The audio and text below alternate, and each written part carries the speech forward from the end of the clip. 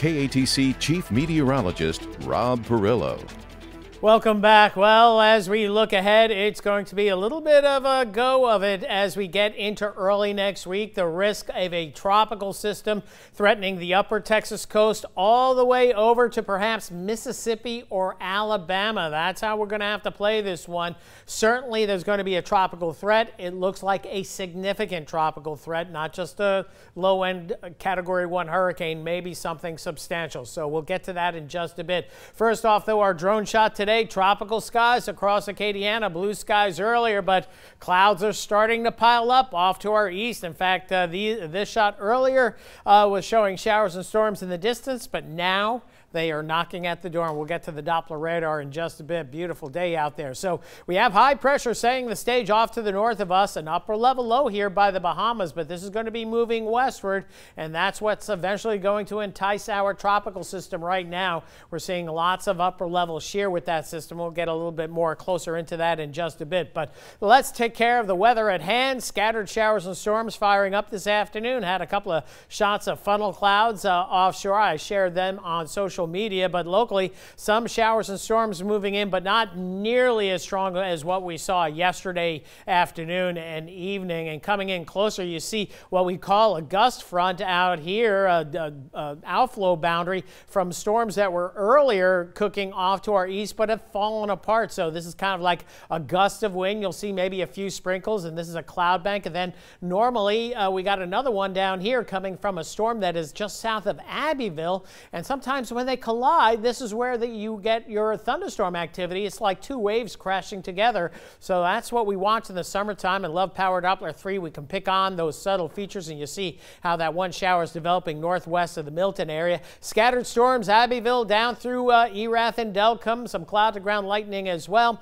This cell right here by the Burke area, just northeast of Losis and just south of Broussard, producing some heavy downpours. And then again, you can see that activity down along the coast, and then a few more cells as we get down toward Forked Island, and then farther offshore as well. But this activity won't last long. It'll probably push on through in the next few hours and then dissipate after the daytime heating. But we can see on the enhanced infrared satellite imagery, those storms looking pretty good this afternoon, but nowhere near as intense as they were yesterday afternoon, but still feeding off pretty high heat. At least 97 the high in Lafayette today. We're going to break that heat wave. It should start tomorrow. Meanwhile, tropics active, hurricane center tracking 3 systems, one that could get a name and another one that could get a name, and the next 2 names up are Ida and also Julian, and we don't know who's going to be what right here, so we can't call a potential tropical cyclone Ida or whatever, but we probably will see the National Hurricane Center coming up with a potential tropical cyclone, because this is the area that we're concerned with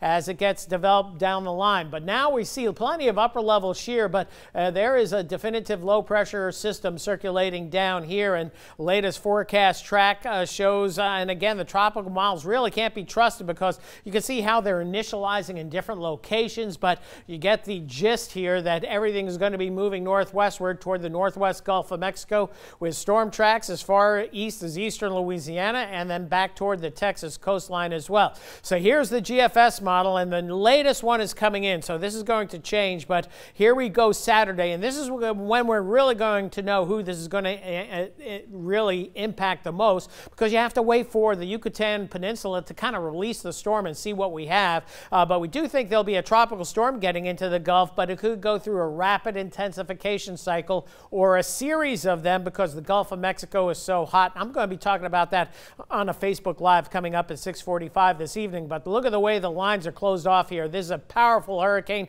making landfall perhaps late Monday or early Tuesday, and then slowing down, which is never good. That means an extended period of storm surge and heavy rainfall that may continue well beyond the landfall date by several days. European model in the same realm, showing a potent hurricane making landfall Monday into Tuesday. So timing still needs to be ironed out with these systems. But bottom line, not only the storm surge threat and a wind threat, but the models are going for big rainfall, 10 to 15 inches of rain or more. Isolated amounts perhaps piling up after the storm, up to 20 or 25 inches down along the coast. But again, preliminary stuff. And here's the European model, much the same, anywhere between a 6 to 10 inch rainfall. So everything that you get with a hurricane is on the table, perhaps for Louisiana or somewhere else. So understanding the forecast process is very important. We've been talking about pattern recognition going back to last week. We're watching trends right now. We're seeing model agreement. Things are looking more likely we're going to have a tropical system impacting our area close to home.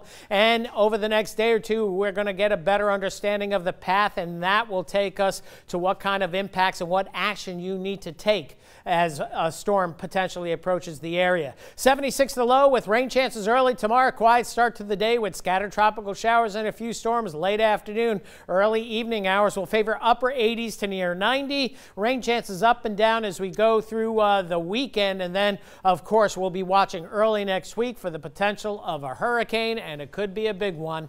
We'll just have to wait and see. Of course, we'll have more at 6 o'clock with the new model run and a Facebook Live coming up at 6:45. That's it for now. We'll have more right after the break.